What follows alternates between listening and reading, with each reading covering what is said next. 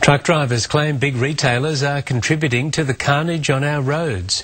The Transport Workers Union says companies like Coles should pay freight companies more to transport groceries to reduce deadline pressures on drivers. 24 Queensland truck drivers taking aim at Coles on their way to Sydney for a Transport Workers Union national conference. What's outrageous? What's outrageous? They claim Coles favours freight companies that charge the supermarket giant the cheapest rates to transport groceries and other goods.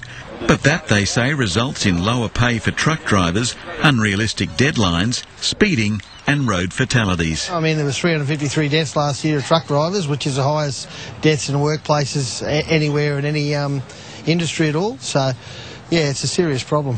The protesters say a Safe Work Australia survey shows 20% of transport industry employees have broken safety rules to meet deadlines.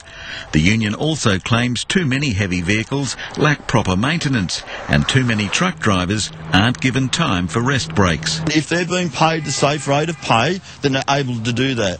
In many cases, they are simply not. Companies like Coles will just wash their hands of that and say, well, that's the transport operator's problem. Coles has accused the union of providing misleading information, saying that it doesn't employ any truck drivers and ensures its suppliers and contractors understand the supply chain code of conduct.